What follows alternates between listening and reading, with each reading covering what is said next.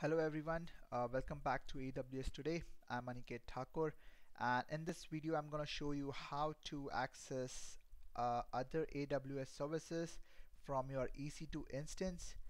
And since EC2 is part of AWS itself, it is very easy to access other AWS services using AWS command line interface. So if you remember, we had spun up an EC2 instance with Amazon Linux AMI, which has pre-configured tools already installed, and AWS CLI is one of them. So let's go ahead and connect to this instance.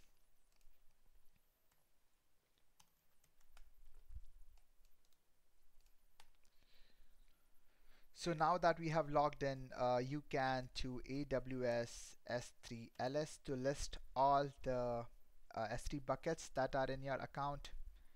Now, if you see, if you run this command, you should get something like this: unable to locate credentials. You can configure credentials by running AWS configure. So AWS CLI is a generic command line utility which you can install it in your any of your Linux-based operating systems, and you should be able to access your AWS services using that. But to use that, you need to configure credentials on your machine. But since EC2 is part of your AWS infrastructure itself, what you can do is you can use IAM roles and credentials to access your S3 uh, AWS services without needing to configure this credentials. So to do that, all you need to do is set up this IAM role right over here for this EC2 instance to access the services that you require. To do that, you need to go to IAM and create a role that basically enables your EC2 to access the services that you require. So go to roles and click on create role. So what we need is a new role for EC2 instance. So click on EC2 and select next permissions. So here you will see set of permissions that you can provide to that role.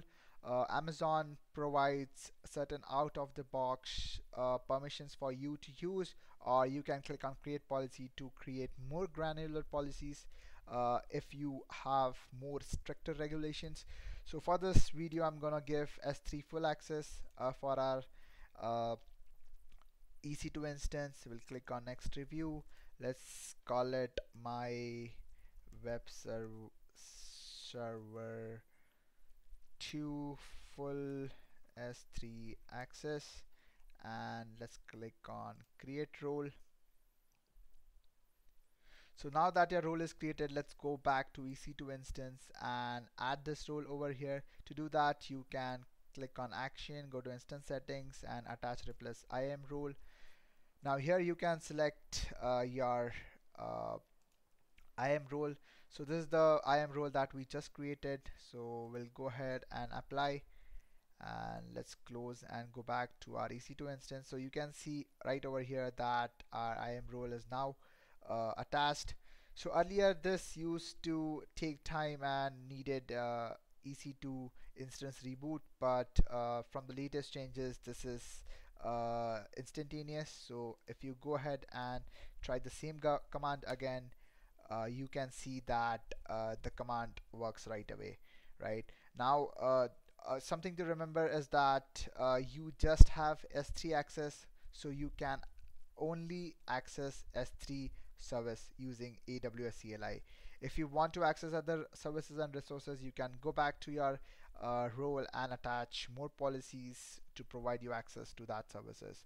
So essentially, you do not need to configure credentials and configure it in your machine. Since EC2 is part of your AWS infrastructure, you can just configure AWS IAM roles and you should have access to other services as well.